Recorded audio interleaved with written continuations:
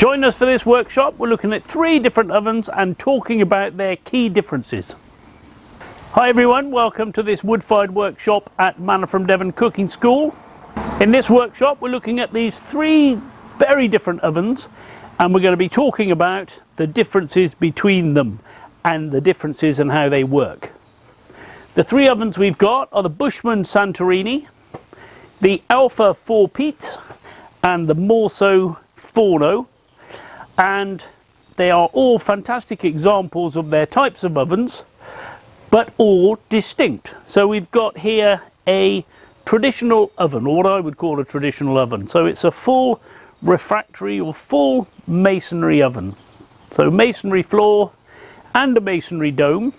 And by masonry I mean any clay, brick or refractory concrete.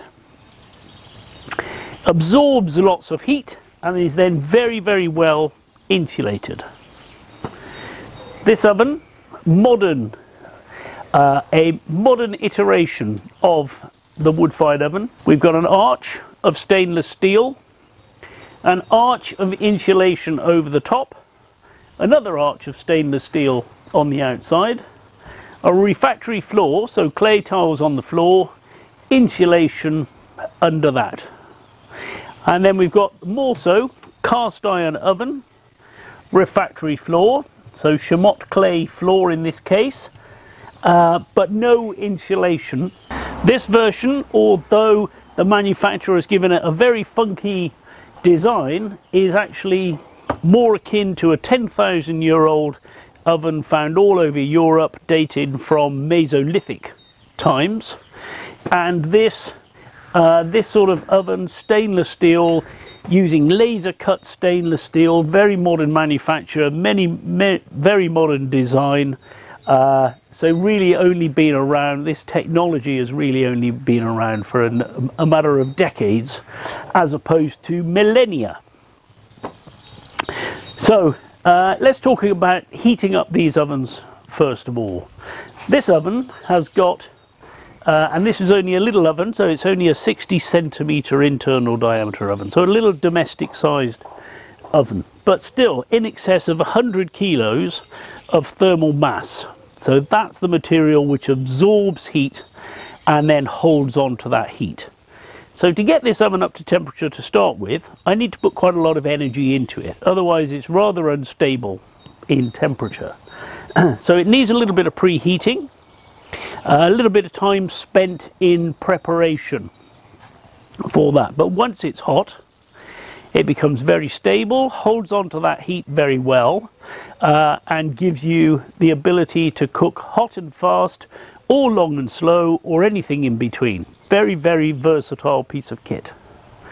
This oven, a sort of medium sized oven I would call this, 60 centimeters deep, 80 centimeters across, but rectangular. So actually a lot more capacity than this one, but only 33 kilos of thermal mass in the floor. So not so much mass there to hold on to heat. The benefit of stainless steel is that once it gets hot, which is a matter of minutes, it starts to reflect all of its heat back into the oven, so we get a lot of intense heat very quickly.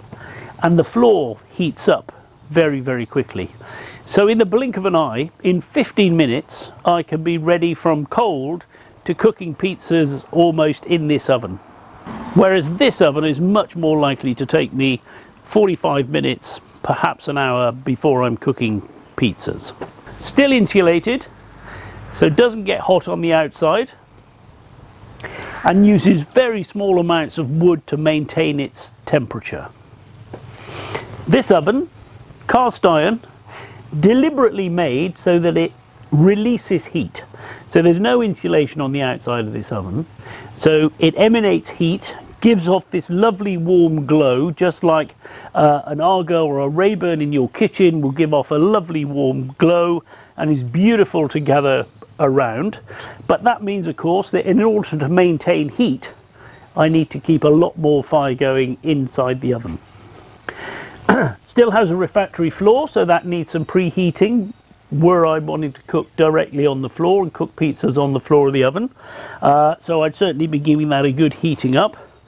But once I've got this hot, if I want to keep it at a temperature to maintain cooking, then I'm going to have to keep feeding it quite a lot of wood, and it's going to get burned through a lot more fuel. Of course, a lot of the process you'll go through when choosing which oven you want to buy or what sort of oven you want to buy is about aesthetics.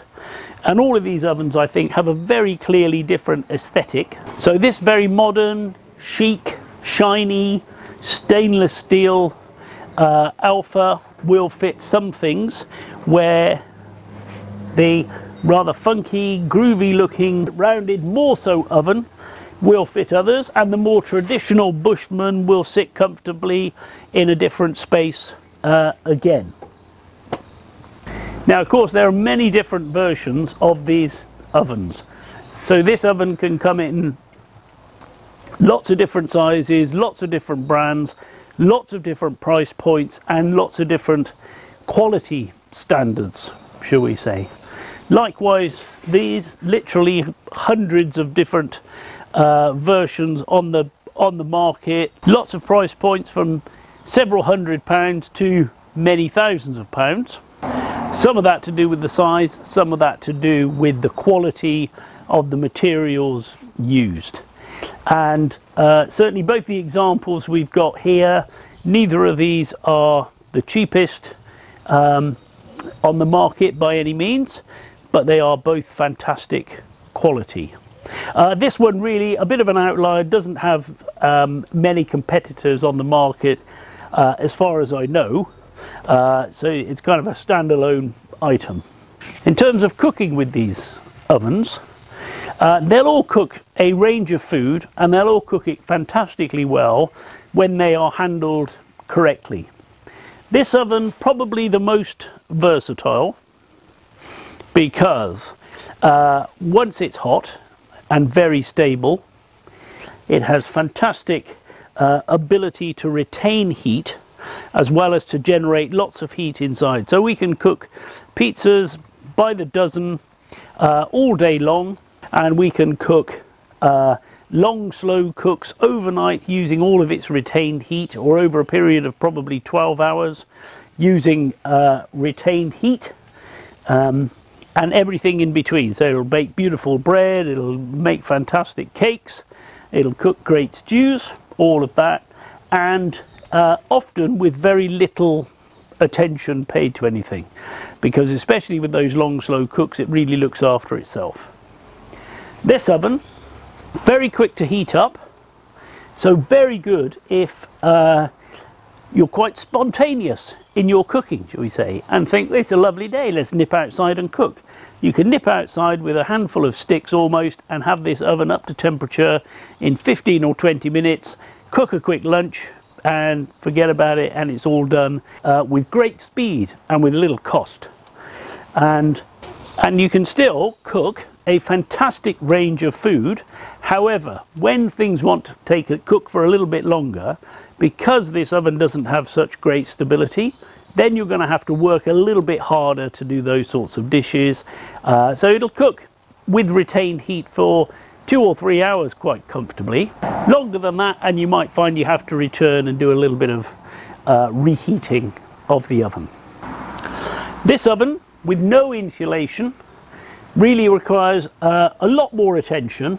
I would say almost constant attention, not quite constant, but you know, it's pretty much got to have a fire running all the time, or a bed of embers that need refreshing regularly.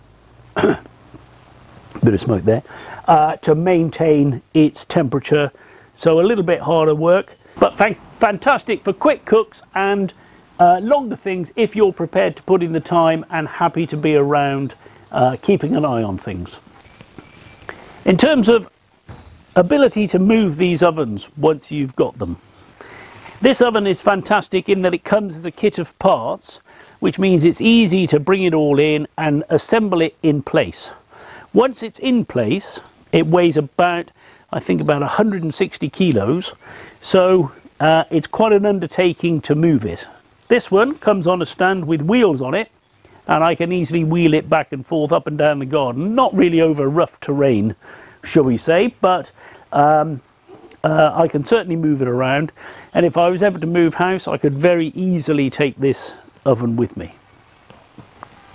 This oven does often sits on a nice table with very heavy duty rollers, which make it very easy to move around, but it is a heavy lump of cast iron, so you know it does take some heft to lift it on and off, although it comes apart and I can move it on my own. But certainly no problem at all to move this one were you ever to move house. And in both of these cases I can easily wheel them into a garage or into a shed or under cover for the winter, and wheel them out again in the spring and use them through the summer. This one I've pretty much got to decide where it's going to go, because once it's there it's probably not moving again. I hope that's given you some insight into the key differences between stainless steel, refractory and cast iron ovens. If you've enjoyed this video, please give us a thumbs up, subscribe to our YouTube channel, and if you've got any questions about this or any other topic related to wood-fired ovens, please put it in the comments below and we will respond to you. Thanks for watching, see you next time.